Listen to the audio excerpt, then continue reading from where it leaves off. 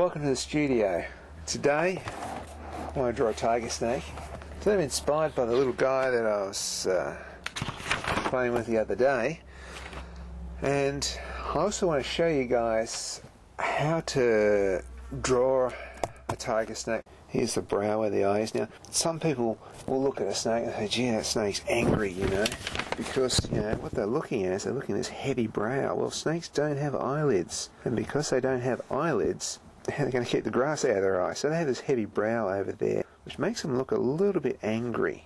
But that's only because, you know, we're used to cartoon characters. You know, cartoon characters, if they've got a heavy brow like that, it makes the cartoon character look angry. Not angry. I was always told that if you wanted to identify a tiger snake from a copperhead here in Tasmania, this shield pattern here, right in the middle between their eyebrows, as wide as it is long.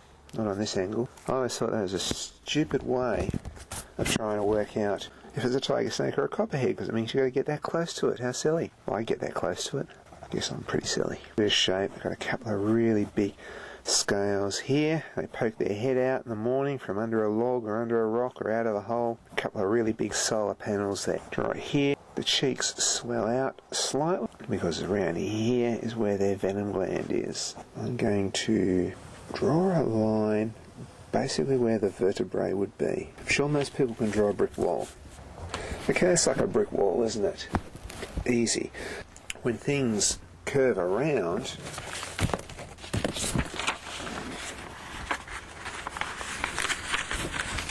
like this, from our point of view, the ones on the edge are narrow, much more narrow than the ones in the middle. So we've got to draw that. Some narrow lines, getting slightly bigger, and then narrow again. Now do your brick wall. We're getting there. It's getting a little bit more of a rounded thing, and if we were to pop scales, replace each one of those bricks with a scale, you would have basically the code cracked for drawing these guys. Mid-body scales, 17, sometimes 15. Keep that in mind. 15 to 17 mid-body scales. So that means that there is going to be 8 scales. And here we start the brick wall. So I'm doing the bricks that way because it's going to be that shape.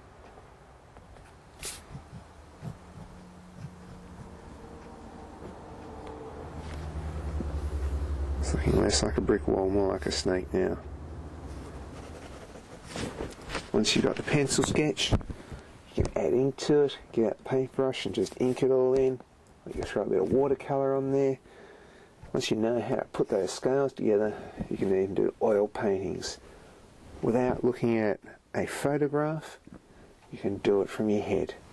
Well, I hope you learned something from this and enjoyed it. And just remember, be really kind to snakes. Otherwise, you know, put up with the plague of rats.